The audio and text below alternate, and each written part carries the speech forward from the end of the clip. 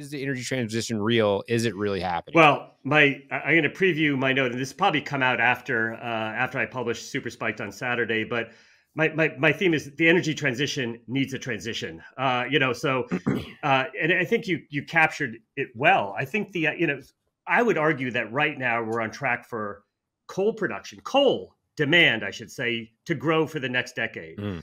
We've essentially, not entirely, but essentially eliminated coal consumption in the United States. It was going down in Europe, but now it's going to increase in Germany.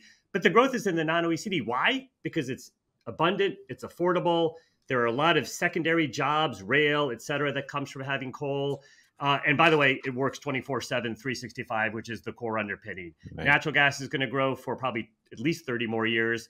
Oil demand, I've growing at least into the next decade. And one could say those are opinions, but I don't see anything in place for any of those three core commodities that is going to roll over demand anytime soon, short of having recession. So I'd argue we're not on track for a transition if that means we're eliminating fossil fuels, as I think it's commonly referred to quote renewables. I think there are a lot of new technologies that are coming down the road, and they will grow.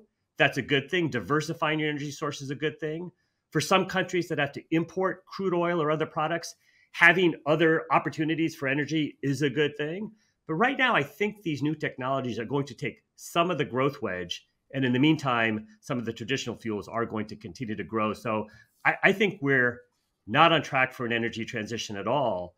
But it is that ideology, and this is what I push back on, that we need to have a war on fossil fuels.